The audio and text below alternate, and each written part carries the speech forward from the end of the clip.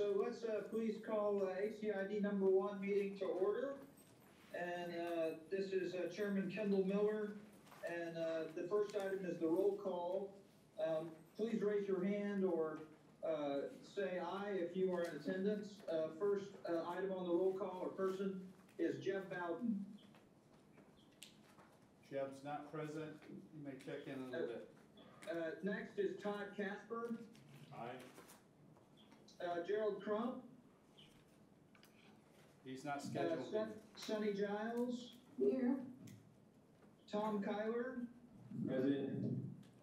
Steve Lerner. Here. Kendall Miller present. John Moose. Eric Sovic. Kurt Webb. I'm here. Jonathan Zadig. Here. Okay, and so I understand we do have a quorum. We do? Thank you, sir. All right, and now we need to ask the Uptown staff to please identify themselves. Delia Miswal. Amy Escalante. Shannon Daniels. Stephen Wood. John Greeting. Betsy Kirkgard. Carol McCain. Kalia Garvin. Mike Williams. Robert Toppy. Nagwani Sarn. Andrew Jury. Okay, thank you. And are there any members of the public that need to identify themselves, please? Steve Dunn, consultant. This is Jessica Howbeck with ABHR. Steve Dunn, consultant. This is Margaret Dunlap with Metro. Thank you, Margaret. Thank you, Jessica. Okay, thank you everybody for attending and identifying yourself. Please do so when you have something to say in terms of the meeting. Otherwise, please keep your microphone on mute as much as you can. That takes us, if there's anyone who wishes to make comments from the public. None have requested. Okay, so that moves us to the next item, to review minutes and ask for a motion to approve the minutes from the last meeting. These were sent out beforehand. Does anyone have a motion to approve the minutes? So moved. Second. Lerner moved. Zadig second. Okay, all those in favor? Aye. All right. So that takes us on to the next item, which is the quarterly investment report. Shannon, could you lead us through that? Yes, sir, thank you. On page 5, the first page of the quarterly investment report, this reporting period is January 2021 through March 31st, 2021. The first page outlines the balances in our 3 general funds. In the operating fund, at the end of the reporting period, we had just over $7.1 million between Capital One, our primary depository, at $6.1 million, and BBVA Compass, which is our secondary depository, at $1 million. In our capital projects fund, we just had $4.7 million in the account with Capital One Bank, just a small portion of leftover in Regions Investment. And then lastly, our debt service fund, which is with Capital One Bank, had just over $2.5 million at the end of the period.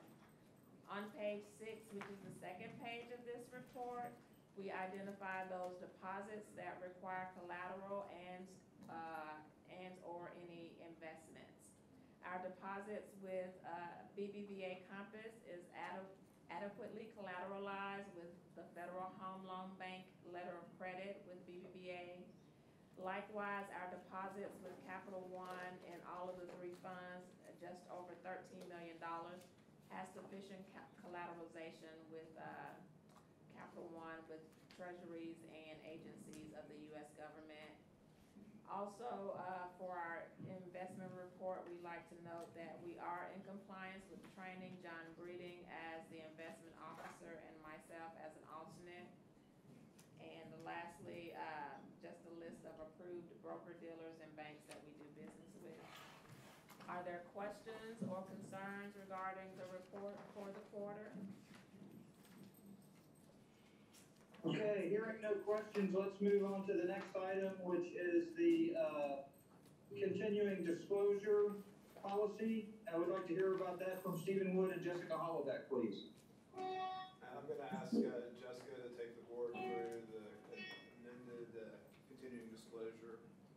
Sure, I'm happy to do it.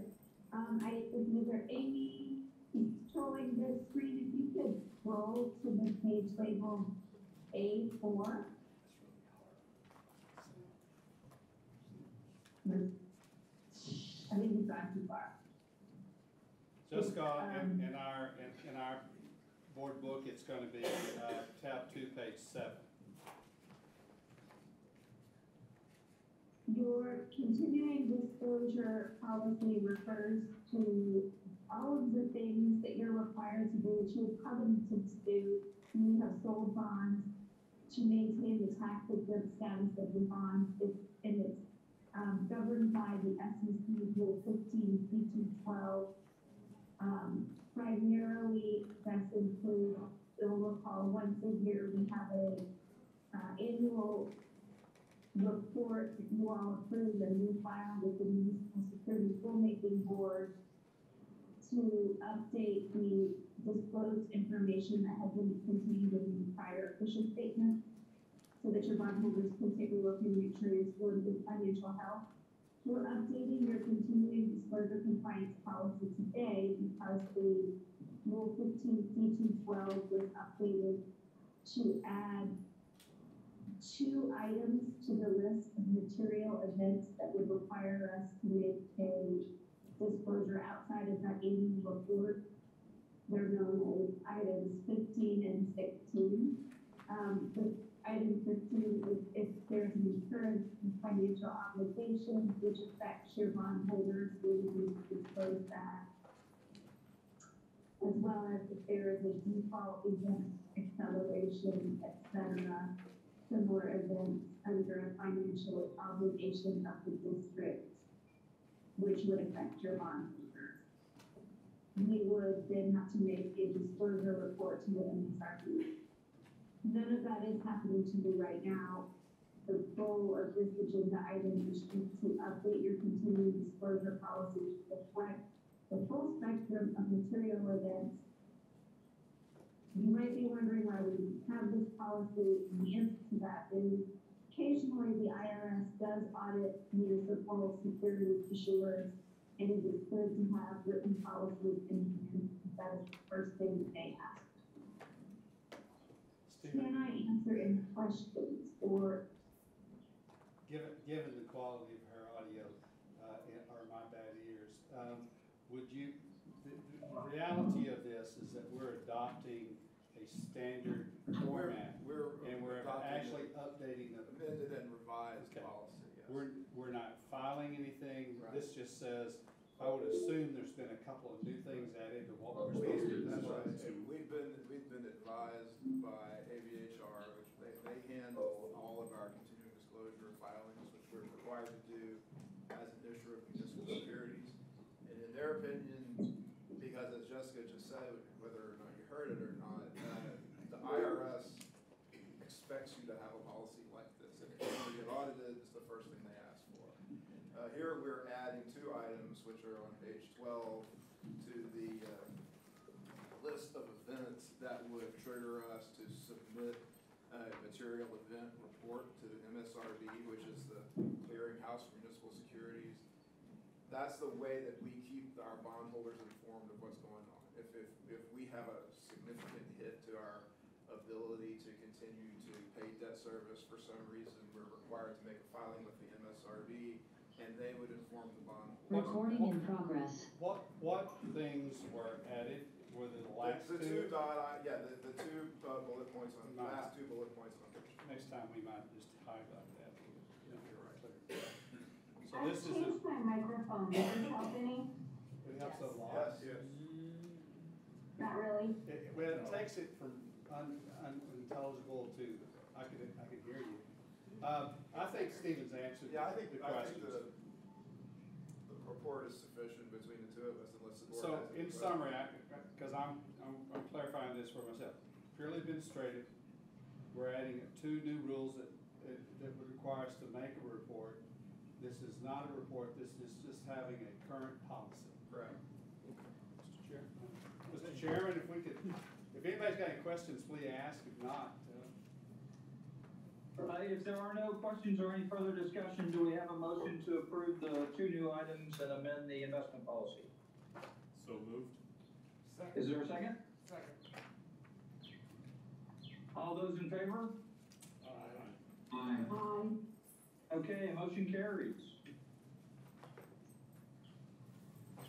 And Shannon, I guess we call on you on the next item to authorize the district Yes, enter into a letter agreement. yes, sir.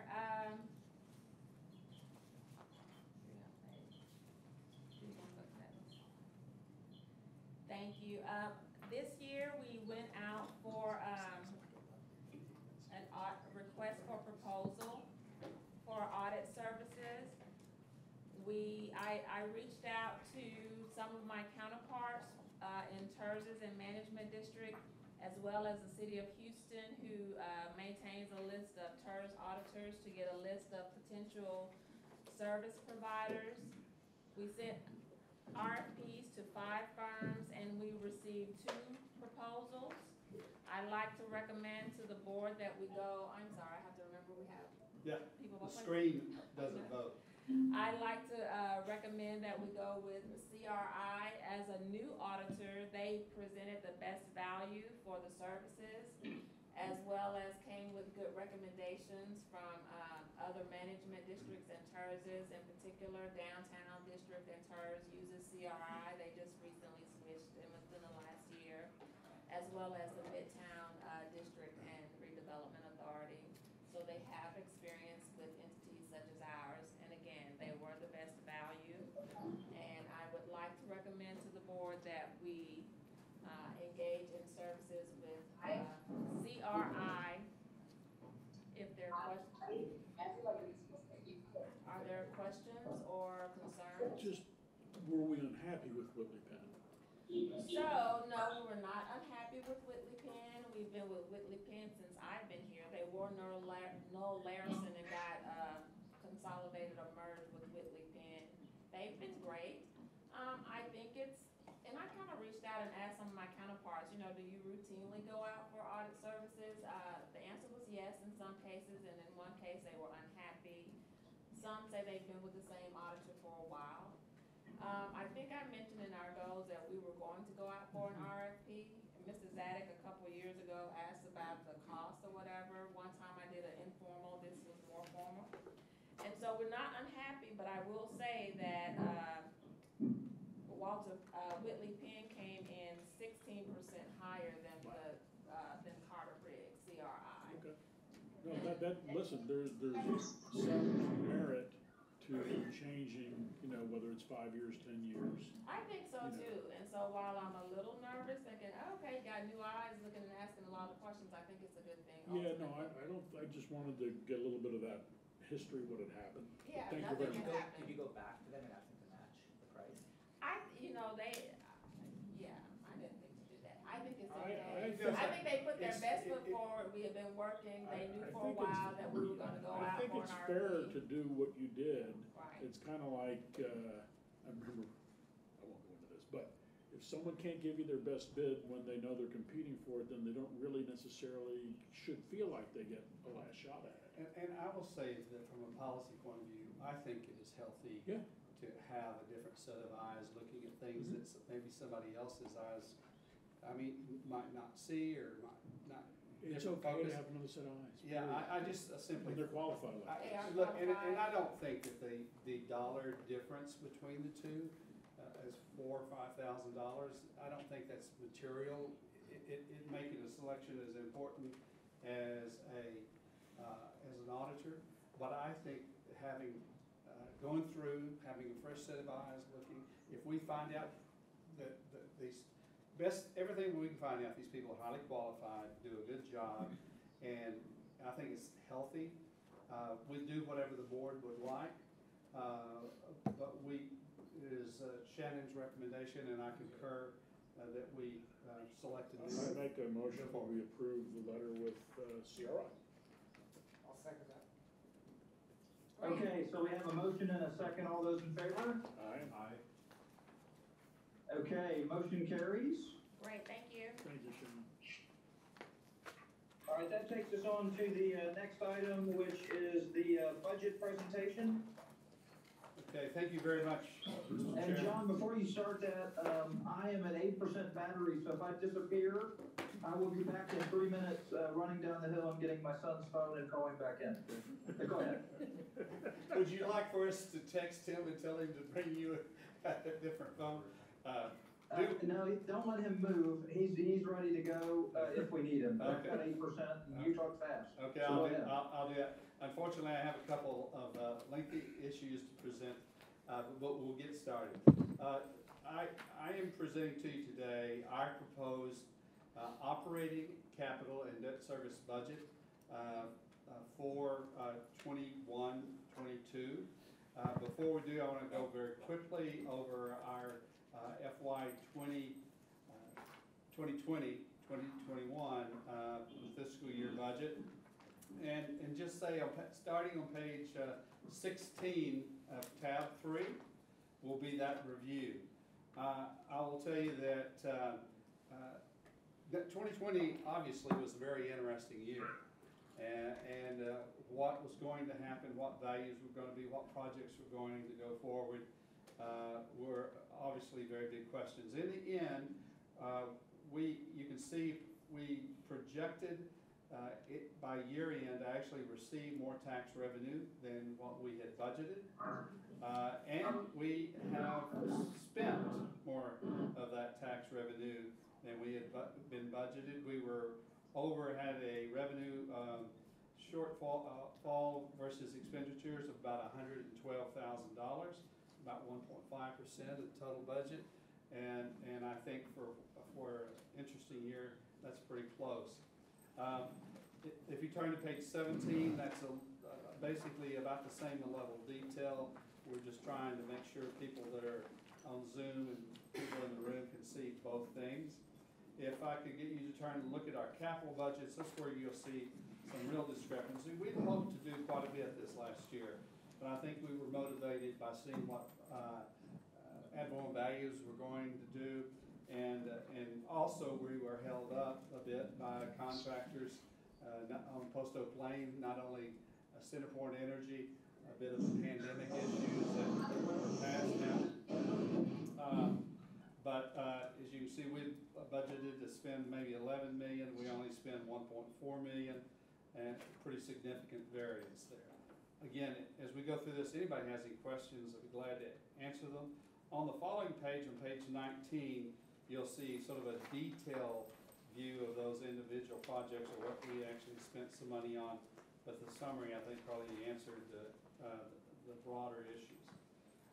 And if I could get you to turn to page 20, which is our FY 2021 projected budget fund balance summary, kind of the state of the organization. We began the year in terms of operations with reserves of 5.95 million. We're ending the year with reserves of 5.873, and it basically flowed with a slight over expenditure of the budget. In terms of capital, we started with 5.2. We didn't go out and borrow any money. We spent basically from that. We ended up with a ending cash balance of $3.8 million. Debt service basically is money in, money out for debt service payments. We started with 2,861 and we're ending up with 2,668. In total, the organization is in a good financial condition. Essentially, the operating revenue ending cash balance, or can be our reserves, amounts to what is almost a year's operation. So that's a true unspoken for reserve. That's Is that- and if I could get you turned to page 21, you'll see a little bit more information. Really replays perhaps a little bit more detail of that issue. But one thing I will point out, if you look down at the near the bottom of the page, so the gray toned area, you'll see that 5.873 million that I just talked about. But if you look at the very bottom of the page, that's where we basically start a fiscal year in July, but we don't collect that year's revenue, tax revenue, until January, February, kind of finishes off by March. And so we have to live on that quote-unquote reserve for somewhere on the order of 6 to 9 months. And so having a year's operating reserve is, I think, fortunate, but it is also turns out to be probably only maybe a third of the years that we really don't ever have to touch. So, and just going on, if I could, I'd be glad to answer any questions about last year's budget, but I'll begin printing this year's budget. I'm printing. Discussing. Turning to page 22. Interesting, all the way back to the year 2000, tracking ad valorem values in the area. Obviously, they have grown from $2 billion way back in 2000 to something over 6.4 billion today. As you can see that, I'm going to give you just a little bit of history. Take a look at what happened in 2008, 9, 10, 11, 12. And that was some pretty serious downturn. We lost somewhere north of 5% of our overall value, and then had some pretty significant growth, which generated, I think, litigation. People really started fighting their ad valorem value, and you can see since 2016 that values have not gone up very much. And what this chart shows you is that based on what we see in terms of settlements, we are forecasting a value for 2021. We're using it in our budgeting process, $6.76 billion. And that is somewhere between what it was in 18 and 19. So we assume some of that is going away. The question is, when will that reappear? Page 23 is sort of the numeric versions of that chart. And you can look at it if you want to. On page 24, you will see where we are actually calculating what we think the tax rate should be. This is for budget purposes only. You'll actually be asked to levy the tax, Shannon, I believe usually in October of the year, but we think that this is going to be what it will end up being. Basically taking our projected assessed value, applying a consistent tax rate. We did not reduce the tax rate, and we only want to generate enough money to make the debt service payments. That comes out to about 4.9 cents per $100 assessed value. And then if you'll go down the remainder of that, about 9.4 cents would be used in for operating revenues, generating about $6.1 million. Could skip over probably the next one, and then I'm ready to start discussing the proposed budget. And again, I'll stop, but I'm going to keep going unless you stop me. Please. Are they anticipating any like property tax forgiveness for COVID and stuff, any relief packages that will impact what you can collect? I have not seen any suggestion within governmental institutions to do that. I think that is always the case. That can be litigated, and we have in the past had to pay some of those funds back, but I don't think they are giving anyone a pass. If they are, it's a secret. Yeah, I've heard not any more whisper of it. On page 26, again, I sort of said some of these points I think as went through the presentation. We're assuming ad valorem values to be reduced to something like the levels we saw in 2018, 2019. We assume there will be continued litigation. We have, Shannon, what was the number? About $1.5 million of payback that we've had to do over the last 5 years, but that number has continued to decline. And we are carrying about $100,000, I think, in the proposed budget for assuming a payback, but that's yet to be determined. But that kind of is a trend line that says that number is probably pretty good.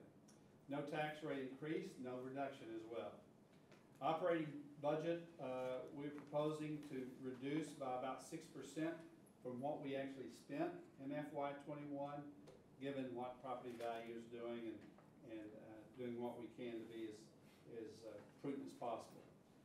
We are projecting that our revenues will exceed expenditures of about $240,000, and it is not insignificant that we are not including in this any salary adjustments for staff, nor merit pool, and this will be our second year we haven't done that. And if you hear in that some pleading, you would be right. That I think our staff's perform well. We understand the economic terms that we're in, but we'd hope if the economy proves itself in the coming year that we would be able to review that with the board of managers. Turning to page 27, again, a very simple look at the budget. The yellow is our proposed. On the left would be the end of year projected for the previous year. As you can see, we're showing that revenue over expenditure is about $240,000, fairly significant reduction in both maintenance and traffic. We think we can accommodate that because, for example, on maintenance, which is our biggest line item, TxDOT is going to be re-landscaping the West Loop this coming year. So some of the things we would normally have done, we won't be doing. Certain things we'd have to do for our holiday lighting program, we're choosing not to do this year. And so those are things that we could move out of the budget and still provide a very high level of service. It's our belief that what happens out on the street is our #1 priority, whether that's in traffic management, public safety, or the way things look. Turning on page 28, again, a little bit more detail of the same thing. The capital budget, we do propose to undertake some significant projects. If I could get you to turn to page 30, you'll see what our capital program for this coming year, as well as a 5-year capital improvement program laid out. We are doing a lot of things that needed to be done that we've held off. The district has the ability, has the financial resources to do more than it has, and perhaps probably has more disposable worth than the management, than the TERS does. And so some of the projects that we've held back on for the years, we're wanting to go forward. Just very quickly, our lighting on our transit stops, on our stations, we really want to upgrade that. It's a little bit too dim for my wife's use at night or anybody else's, I think.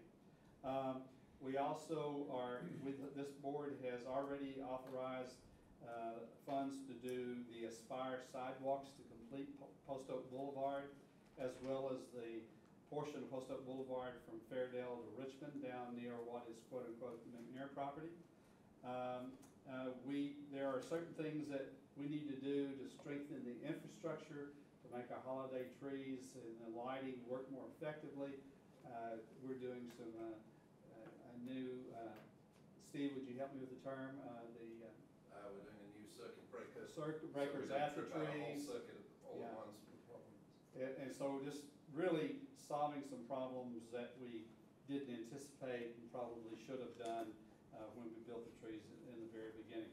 Looking for the opportunity to lay out the groundwork for future projects, like taking the Waterwall Park and doing a design for that would bring that up. My goodness, it's almost 40 years old. It needs certain refurbishment, primarily in the sidewalks, the lawn, not necessarily so much in the water wall itself.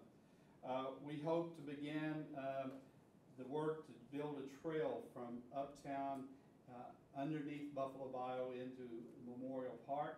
And just as a side note on this, we had gone in, our U.S. Congressman Liz Fletcher had sponsored a $4 million request we had to help fund that project.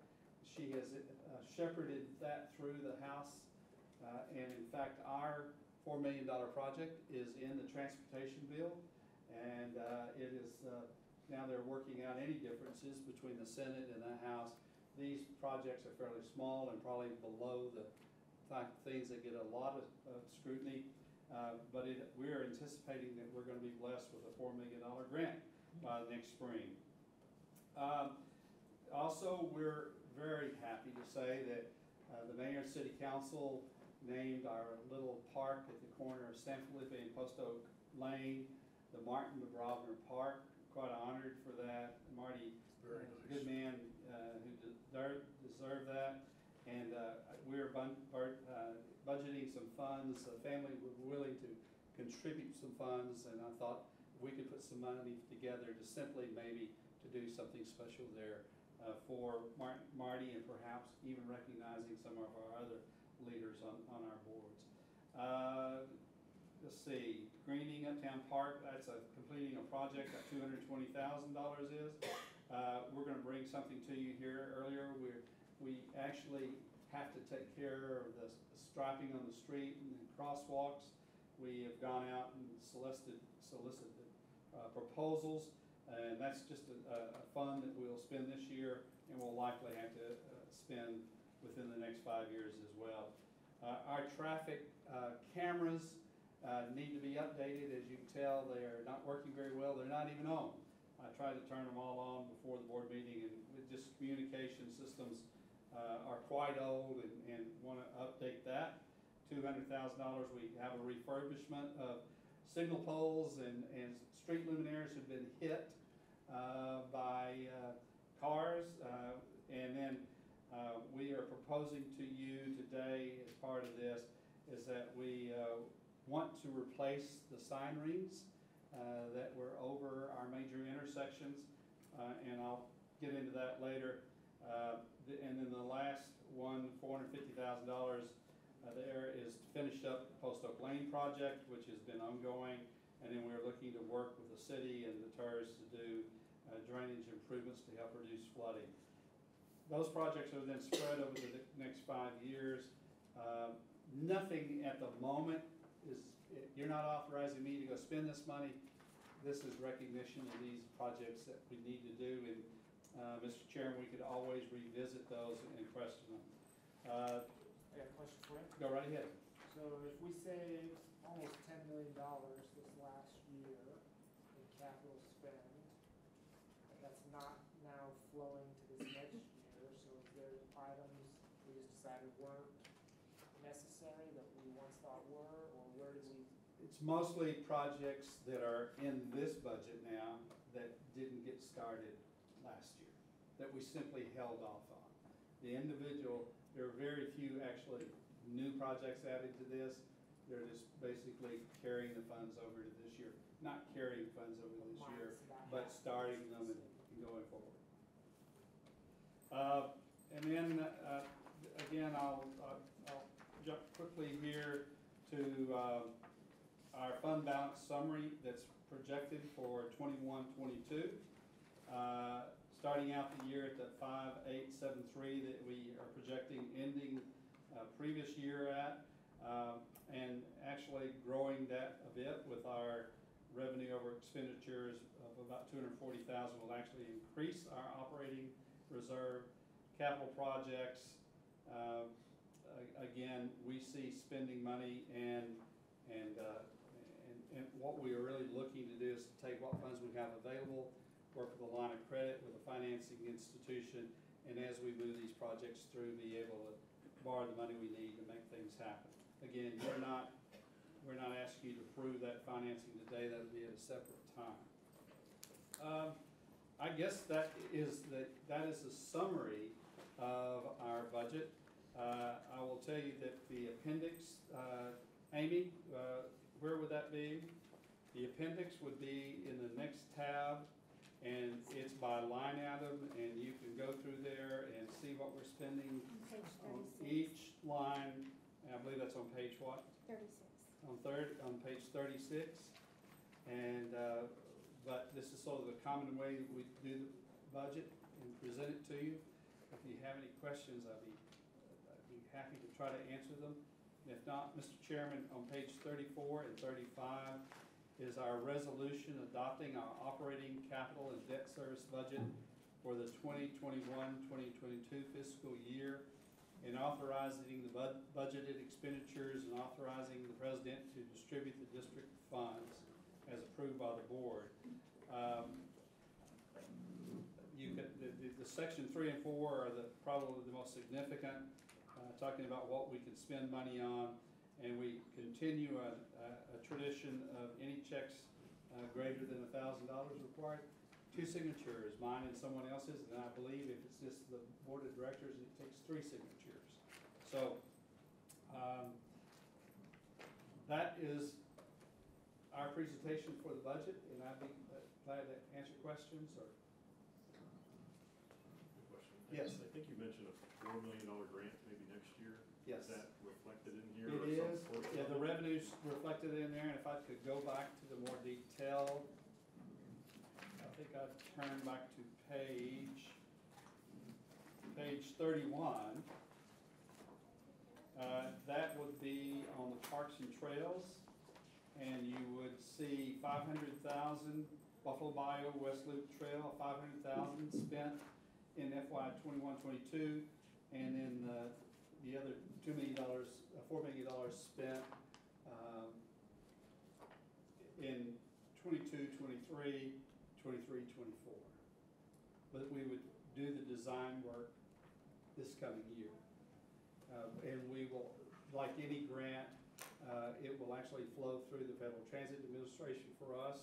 We're a direct recipient, much like we did for Post Oak Boulevard and other projects. We will have those funds to draw down, and we can only draw them as we need them. And so that's what we're saying, that it's unlikely that we'll actually be in construction before the end of this fiscal year. The revenues are shown at the top where you see grant proceeds. Yeah, it's just spread over 3 years as opposed to all of it. Yeah.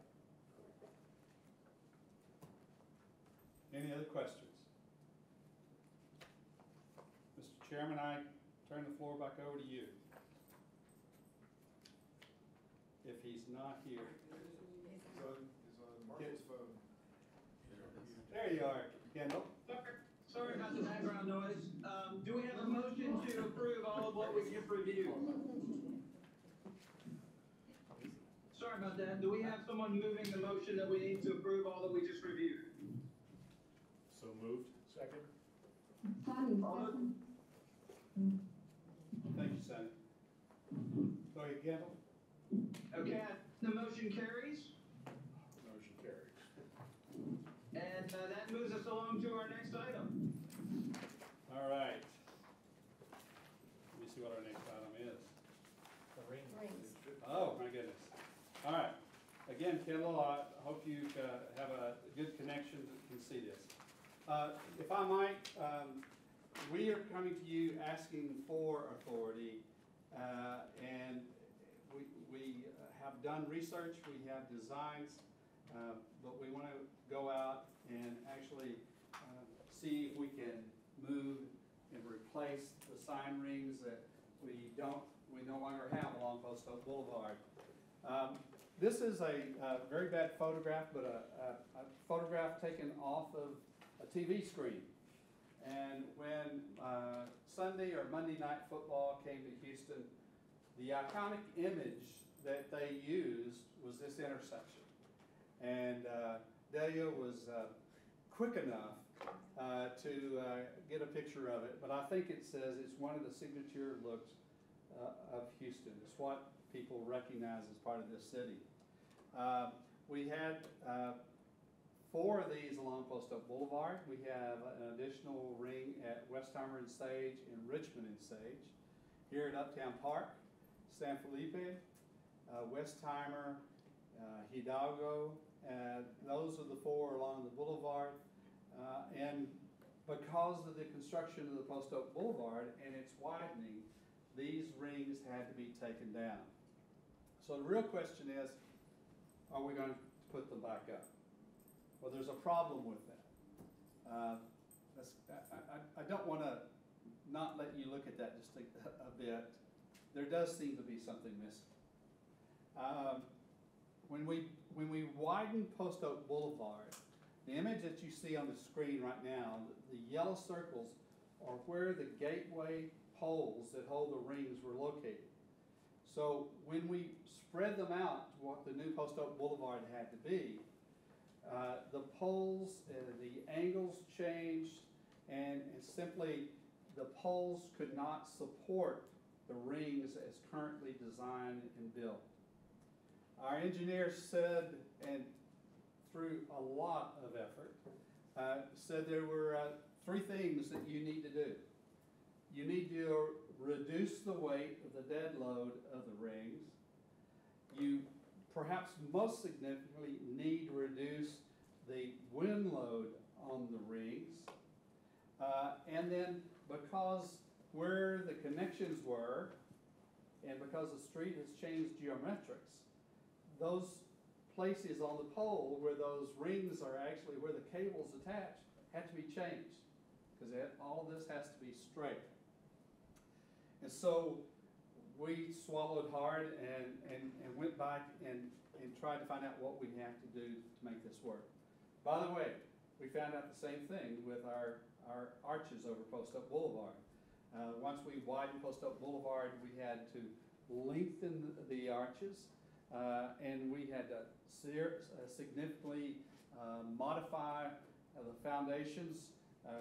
Concrete fills portions of the tube to make them stiffer and safer, and we're seeing the same thing here, that we have to do something about the rings.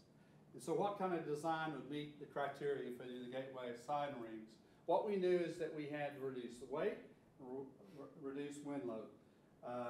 Less stuff weighs less, and no solid walls make the wind load much less. And so we looked at things like fins, and we worked with the designers who originally designed the rings, both the engineers at Walter B. Moore in structural engineering, and then Henry Beer out of Boulder, Colorado. We looked at vanes like this. We looked at using tubes. Let's see, we began to move toward having 3 pieces of structure and trying to reduce the fins here in the middle, whether they're solid, have circles. You know, could we open them up more? In the end, what we present to you is that we would like for our rings to kind of really reflect something of this. Jonathan, I don't know if you sell. Jonathan, did you You don't sell Winston's.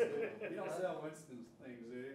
I'm sorry. I know it was a bad move on my part. I hope you will still think positive about this.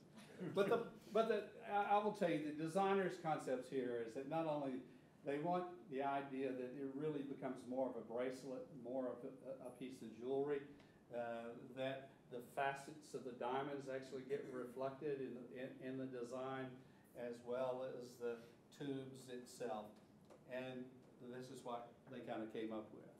I'll go through this in detail, but this would be a polished, mirror finish, 8-inch tube at the top. The real structure to this whole thing is that 8-inch tube. Literally, we could have hung the bottom ring with chains. Doesn't look as beautiful, but the structure is in that tube. They are connected with the fins, and I'll show you some details on that. And the fins are polished, portions of them are polished, and then this is a smaller tube of only about 3 inches, and we try to do a couple of things here. The lettering is made up of individual cans, lights, mirror finish, polished, and again, sort of that, if you will, that etching, that engraving, the facet of a diamond is hopefully being reflected in what the letters look like. Each one of these letters are attached, and so whether you're at Uptown Park Boulevard, Post Oak Boulevard, these are individual letters attached to the stainless steel ring itself. If you look at the pieces, the nuance of the fins is that we have found over the years that round polished surfaces do a horrible job of reflecting light. And so our arches disappear at night. Our stainless steel disappears at night. But if you'll think about our Christmas trees, how those tubes almost glow like neon, it's simply that they have been scratched or etched or sanded to give it a surface that literally the light is reflected off of that really perfectly. So on the fins, this in here will be a matte surface, media blasted, probably glass or shot, and then the edges will be polished stainless, so you'll get a good sparkly daytime look. But one of the things we're doing here is actually putting small upright spotlights that will shine onto the fins, and you will be able to use lighting on that, and it really will show up. LED lights, 3-inch tube, 8-inch tube, 7.5-inch letters. We built a very short piece to kind of see what it would look like. You can, again, down at the bottom, see the lighting, the fins. If you can tell in this photograph, basically, that this is sort of a matte finish here versus the polished edges, the polished here, and in the individual letters. In the evening, as you can see, the stainless steel sort of disappears, but these individual letters are lit. We have a problem with one of the individual letters. Replacing it will be very simple. Simply take it down, put up a new one, or take it down, fix the light, put it back up. Today we have the same thing, but we're using neon inside of that, the rings that still exist. So that's basically the look. What we could do during the nighttime using these lightings, and again you see the matte finish and the polished stainless steel. This overall project, Robert's talked to 3 different fabricators, and here in town, people we've worked in the past in Ohio. Robert, I think so Offenhauser, people who did our arches, and then some people that did a lot of the early work back in the 90s. And we have, by the way, it's a pretty serious job there. We have put together an estimate what we think it's going to cost. It's interesting that we spent a bit more than $4 million on doing the 6 arches as well. We are proposing to you, if we go forward, that this is for 6 rings, that you can't do the 4 on Post Oak Boulevard and have something that looks different as Sage in Westheimer or Sage in Richmond. And so this is the cost for all 6 of those. In 1992, best we can remember and find records, that the 6 cost about $300,000 a piece, and we're looking at an estimate now of about $665,000 for those. What we would do if you authorize us to go forward is that we would begin, we'd finalize the package. Fabrication is the first thing. Coming back in, doing the lighting control. Installation is a big job. That changing the poles themselves so that the new locations of the ring, sort of bringing the poles to the conditions they need to be in, and then ongoing soft costs for inspections and things like that of the wells as it's being fabricated. We have within the organization, the district has the resources with cash and then borrowing some money to actually finalize our projects, to go forward and to build this. We had carried it in our budget for a couple of years, and what we're asking today is that we go forward basically within the parameters of this. We would come back to you if you allow us to go forward with each of these contracts, so that you would be approving before we actually go forward. You get to vote on that and approve the final. Any questions?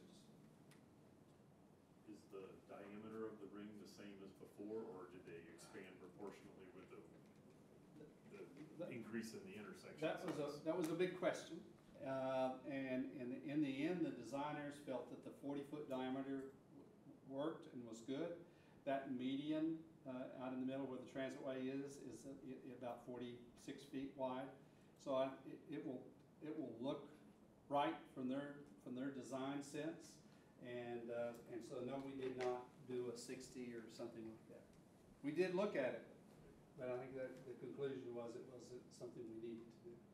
I got a question about the type. Is it big enough to be able to see? It looks smaller than the type was on the others. It might be a little smaller than what is out there today, but the designers felt like that it really was sufficient. In fact, this is the larger of the two type that the designers really were sort of pushing for us to look at. So I think because they're internally illuminated, you're going to see them well at night, and in the daytime, they are basically white, the translucent glass or acrylic that will be in there. So I appreciate the question. That has been much discussed, but I think in terms of the overall design, if you make it too much larger, you begin to, quote unquote, hang a sign, if you will, on the ring. And so what we're trying to do is keep the letters kind of an integral part of that 8-inch ring. Yeah, so the design is beautiful. It's just the functionality of being able to see what the street name is key. So, okay. And I will say that at every one of our intersections, we have those internally illuminated signs on the traffic signal arm. And I will tell you, it's funny, back in the 1990s when we first hung the first rings up, the designers were very concerned because you couldn't read the lettering quite so well. And it literally came to the board meeting, before the board meeting was over, they said, well, this isn't a sign, this is an object of art, right? And so that sort of led to us putting the signs of the actual streets on the signals of, Jonathan, you have a question? Could these be up at Thanksgiving? I don't think so. Robert, what do you, following Thanksgiving? Our intent is to do the first one. Robert, you know, look, there's trade-off. I think we're gonna learn something by building one, installing one. Put that at Sage Richmond or something? Well, yeah. Which one are you gonna choose? Well, we could bid it out and see who wanted it the most. But, I mean, there are only a couple of places where we really run into problems, of where Hidalgo shouldn't be too much of a problem.